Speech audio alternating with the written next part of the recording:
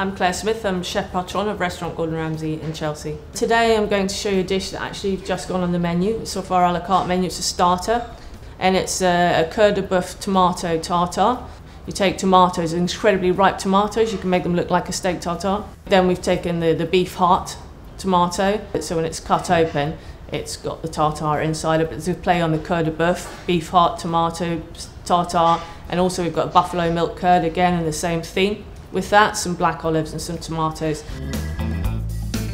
But sometimes the best thing a cook can do is just leave an ingredient alone and let it be.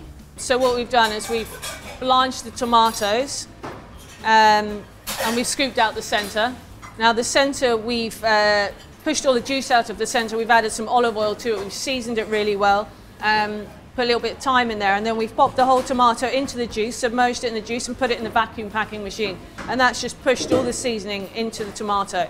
We've got Matt, who's my head chef now here at Royal Hospital Road. Matt's been with us for 4.5 years, been working in our group for the last 6 years. So Matt's like my right arm, very important to the team here.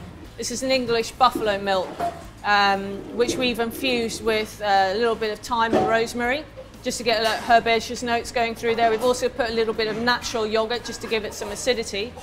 And it's been heated up to 37 degrees. And we're just going to add a little bit of vegetable rennet to that. Now to go inside the tomato, we're going to make actually the tartare. We use 50% of tomatoes that we've sort of semi-dried in the oven and 50% of the fresh pulp of tomato. I'm going to add some chopped shallots and chopped cornichon. We're going to use some parmesan, and then into the dish we're going to put just some marjoram. Again, in there we're going to also put a little bit of smoked olive oil. Now we smoke it with wood chips, and we have a little bit of pepper and salt in there. We're going to stuff that inside the tomato now.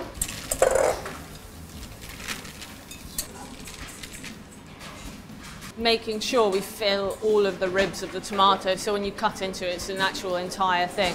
You can see how the buffalo milk curds have set solid. We're just breaking up the curds so they can go in. What we've got here is some tomato hearts, and then we've got our buffalo milk curds, some of these beautiful tomato hearts.